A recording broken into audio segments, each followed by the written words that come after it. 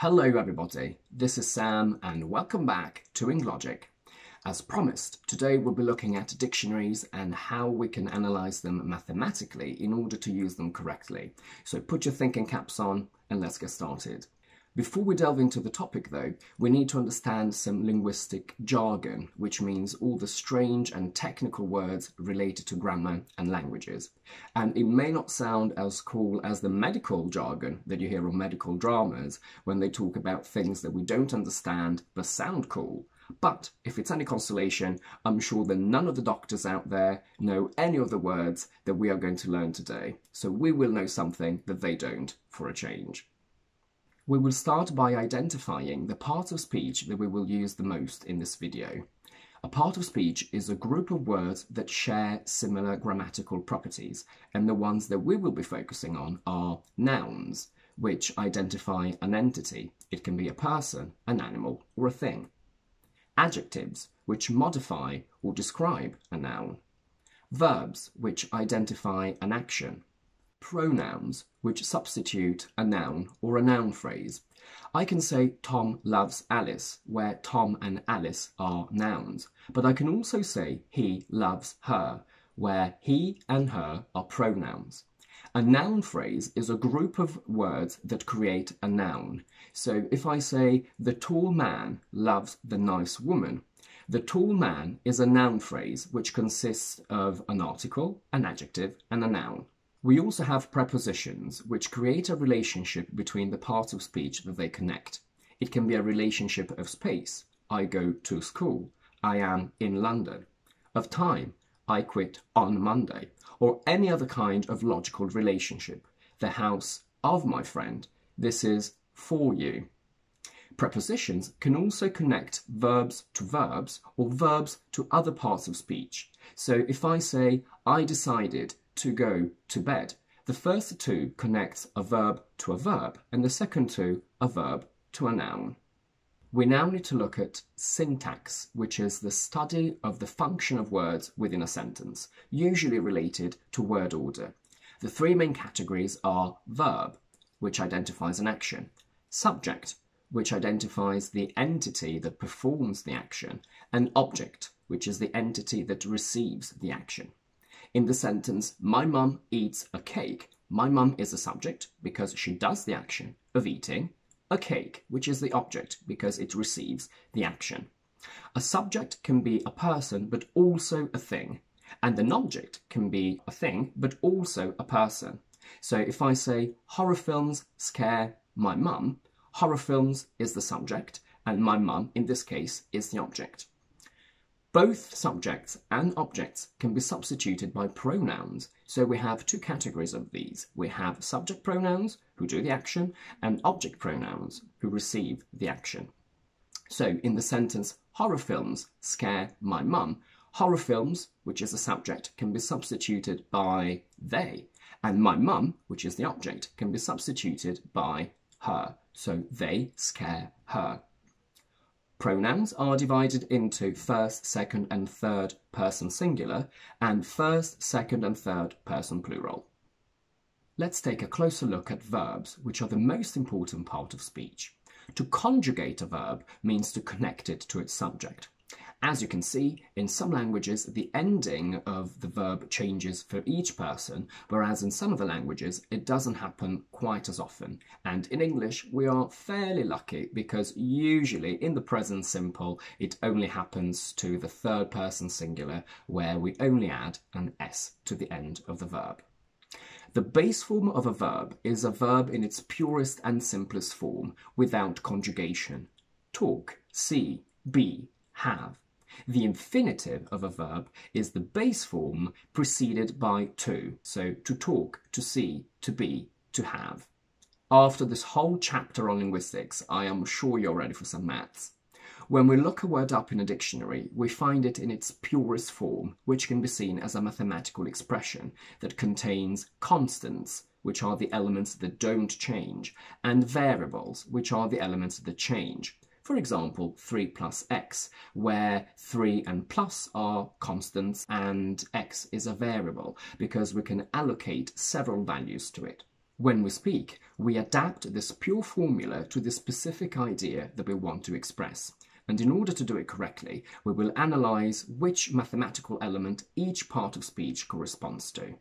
And before we start, we need to remember that dictionaries use STH for something and SB for somebody.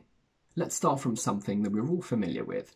If we look up the word to talk, you find to talk to somebody about something, which is our mathematical expression. And in order to translate it into one, we need to analyse every single element and decide if it's a constant or a variable. So let's start from to talk. We'll take these two words together because the to at the beginning of a verb structure simply gives the infinitive. It has no other value. So to talk is a constant because it's exactly what we want to express. So it corresponds to a number in a mathematical equation. For example, number 2. Let's have a look at the preposition to. Does it change or does it stay the same in the structure? Well, prepositions stay the same. You can't change them for other random prepositions. So this equals another constant, and we can see it as one of the symbols of the 4 operations. For example, plus. Now, let's have a look at somebody. Somebody is a variable because we can substitute it for anything that we want to say. We can say, I talk to my mum, to my brother, to my friends, to my teacher. So it's an unknown value, which we can call X. What about about? About is again a preposition, and we can't change it for any random preposition. So it has to be a constant value, and we will call it minus. Something, just like somebody, is considered a variable because we can say whatever we want instead of it. I can talk about money, I can talk about my friends, I can talk about my holiday. So that is our y. So this is our formula, 2 plus x minus y. And when we speak, we need to make sure that whatever we say is always equal to this starting formula. So if I give you some values, I tell you that the subject is I. Somebody, which is our X, is Tom, and something, which is our Y, is money.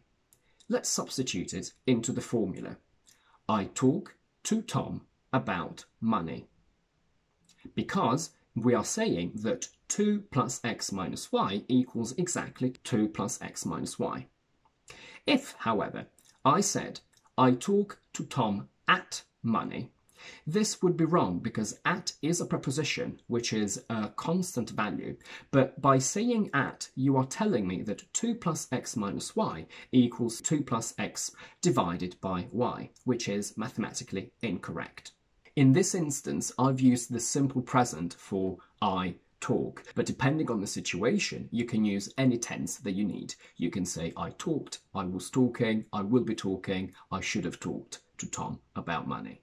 This process helps us use a grammar structure correctly, but unfortunately, it doesn't help us understand what preposition this structure needs. Prepositions are a very big problem in every language that has them because usually there is no defined set of rules that can tell us what preposition to use and why.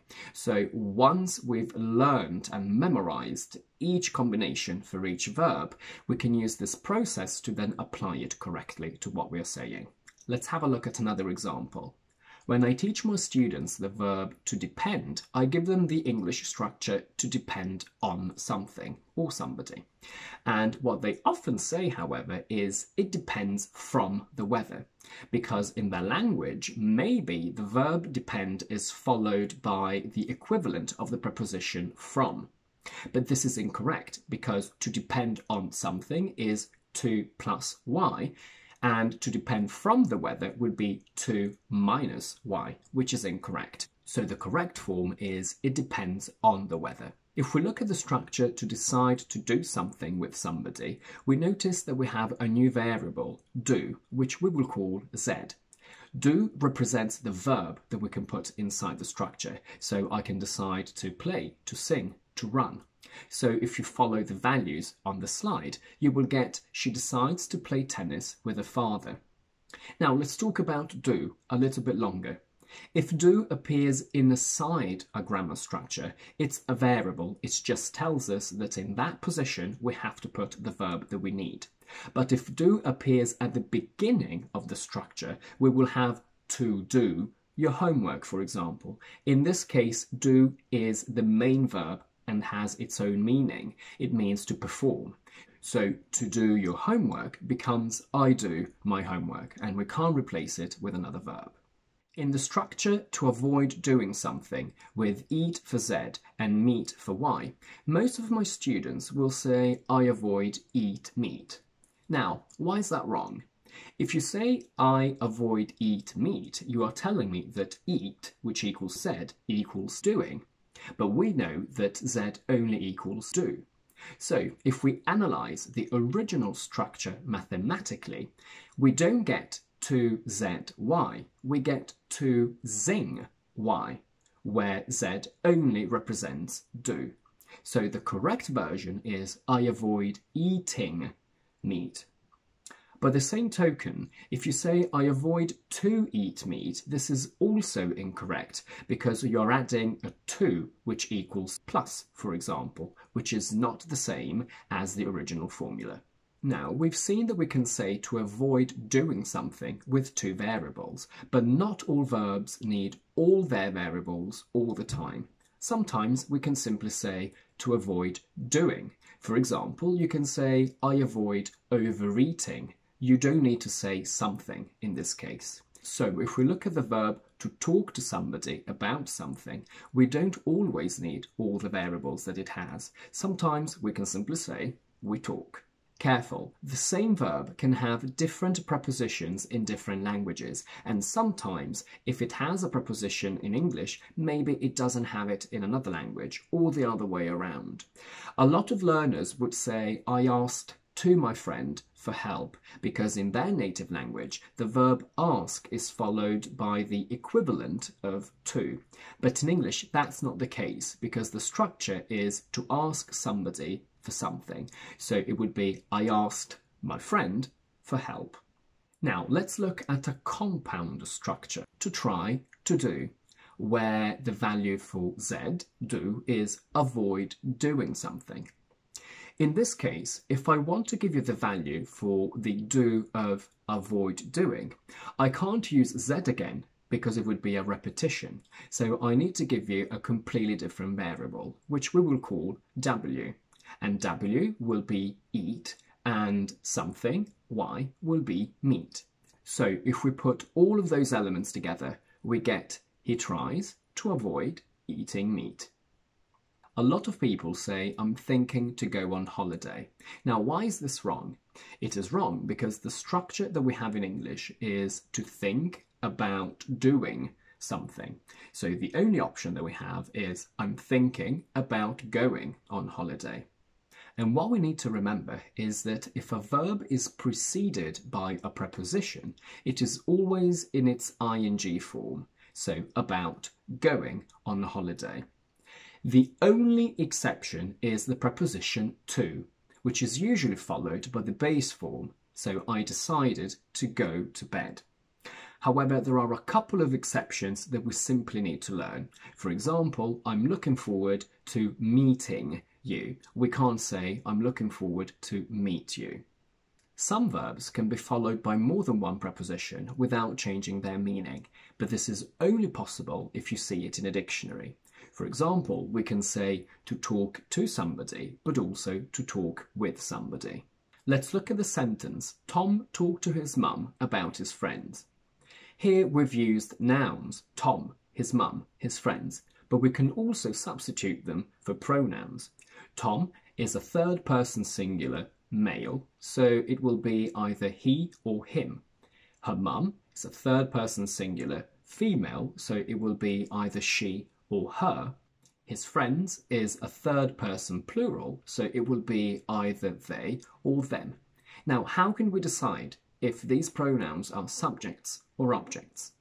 As we said before, subjects perform the action and objects receive the action. And in general, the rule is that if a pronoun comes after a verb and or it is not the subject of a conjugated verb, it's always an object. So we will get he talked to her about them, where his mum is an object, her, and his friends is an object, them. The same mathematical approach applies to nouns and adjectives. If we look up the noun interest, we find interest in something. So we can't say his interest at animals, but in animals. You are proud of somebody, so he is proud of me.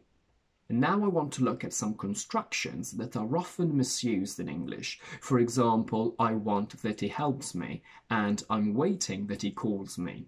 These, unfortunately, are incorrect in English because their grammar structure is to want somebody to do something, to wait for somebody to do something, and also to expect somebody to do something. So the correct version of these options would be I want him, object, to help me. I'm waiting for him to call me. He expects me to help him. Because the variable do, Z, in the structure is in its base form, that means that it never changes even if the tense of the whole sentence does. So I can say, I wanted him to help me. I should have waited for him to call me, and he will expect me to help him, where the first verb changes in tense, but not the second. Okay, I have nothing else to teach you for today. I hope you find this video useful, and I think this method is very helpful when you look up a word on your own without a teacher that can help you use it correctly. Based on what you find in a dictionary, try to elaborate the corresponding equation, and then you simply substitute the values that you need.